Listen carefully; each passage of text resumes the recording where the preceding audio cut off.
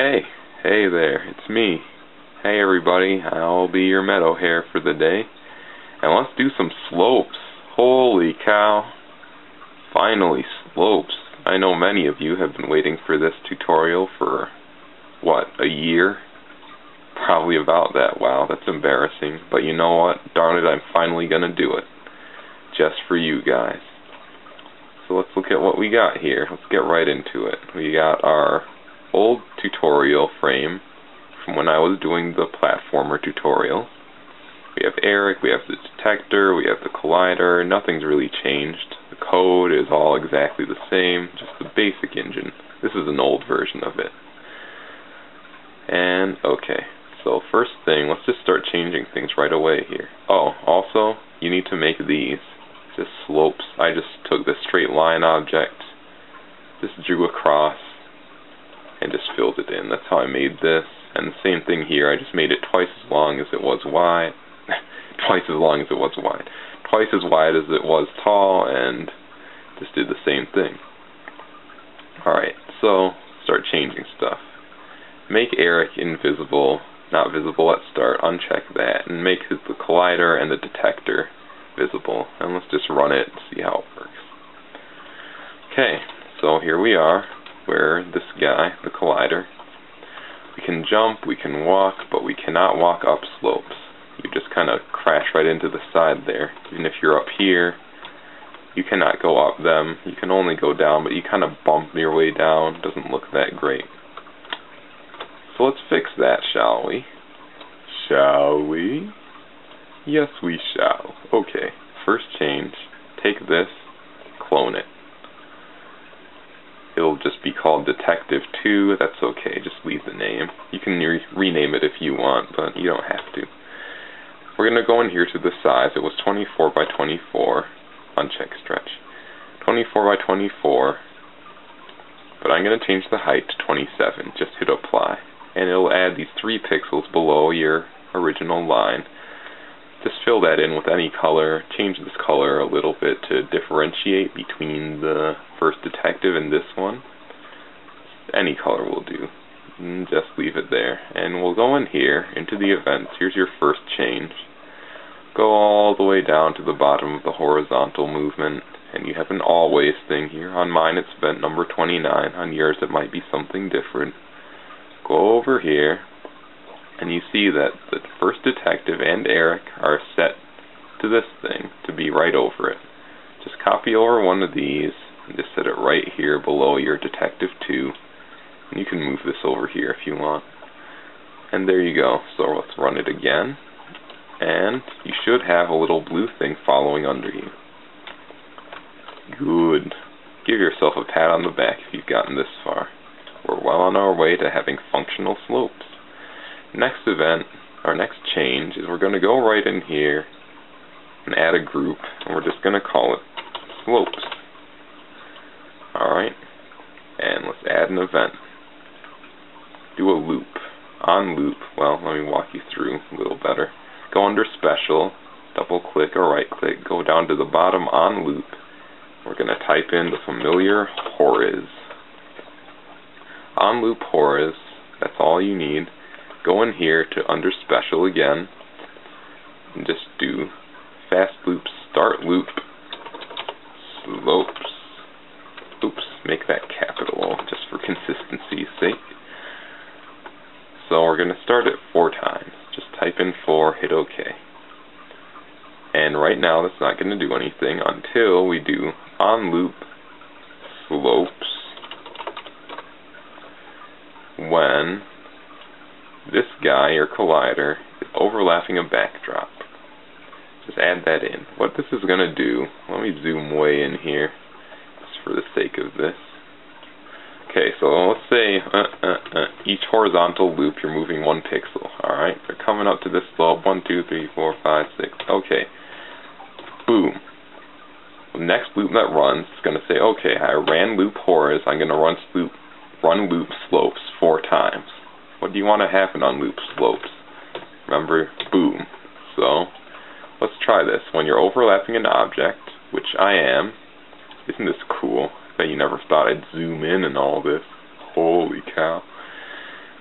You're clearly overlapping that backdrop. So what happens? We want him to move up. So let's say set his position to his own Y position -1. Now there's a problem here. If we just do this, let's run it and see what happens. It doesn't work. Why doesn't it work? To be honest, I don't know. Because he's not really overlapping an object. You know why? Because let's test this again. Alright, so we're running loop horiz. Horiz. On loop horiz, when you're overlapping an object, set him back 1. Boom. That's what happens. Because up here, when you're not overlapping a backdrop, it'll move you accordingly. When you are, it'll move you back and stop the loop. So we need to set this under slopes so that this will happen before this. You don't want this loop to stop before the slope loop runs. So now let's see what happens. Holy cow! I went up the slope. Alright, but there's another problem. When you run into that, you just start bouncing. You know why? It thinks you're running into a slope. Let's fix that. Let's go under here, say on loop slopes. Now this is really kind of complicated, but I'm going to try to explain it. Let's go in here and do, oh, well this is the complicated part. Special, do compare two general values. Let me check on the time here. Alright, making good time. Compare two general values. The first thing, let's go retrieve data from object, click that, do special again, and then do fast loops get loop index, and type in slopes. And of course make the S capital, or else it won't work. We're going to say when it's equal to 3. So when loop index of slopes is equal to 3, something happens. Now this is where the complication comes in. So each time you run into this, it says, okay, you collided with that backdrop, I'm going to run loop slopes 4 times. Boom, boom, boom, boom. It ran it 4 times, and it moved me up 4 times. That won't happen unless you're actually running into something that's more than 4 pixels tall. Right here, it'll just move it up 1, and now not overlapping a backdrop anymore, so it probably won't run it again. Or nothing will happen when it runs it. But what happens when I run into a wall? Say I'm coming up to this wall, boom, boom, boom, boom, boom, boom. Oh, hey, look, you're overlapping an object. Let's run that loop. Slopes. 1, 2, 3, 4. What the? You're still overlapping an object. Let me run that loop again. 1, 2, 3, 4. Hey, you're still overlapping that object again. Let me run that loop again. 1, 2, 3, 4. And that just keeps happening, and the only reason you go down is because gravity pulls you down. So we gotta make it so that if you run over this object and it moves you up 4, and you're still overlapping that object, it'll just say, oh, you know what, forget it. Cancel that. Let's just move back to that place. This is what this does. The way a loop works is it runs it 4 times from 0 through 3. So 0, 1, 2, 3 is the 4 times. So on the 4th loop, on number 3, it's going to say, if you're still overlapping that object, let me just set you to your Y position +4. Let's just forget that loop ever happened, alright? Now let's see what happens.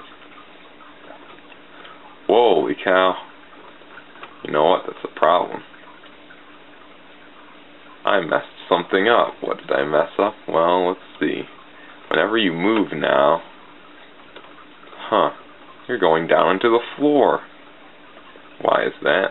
Well, it's because the loop's not being stopped. It's saying, okay, let me run that loop, but it's not stopping it if you're not overlapping an object. So let's add that in. On loop slopes, when you're not overlapping a backdrop, stop loop slopes so that you don't sink into the floor.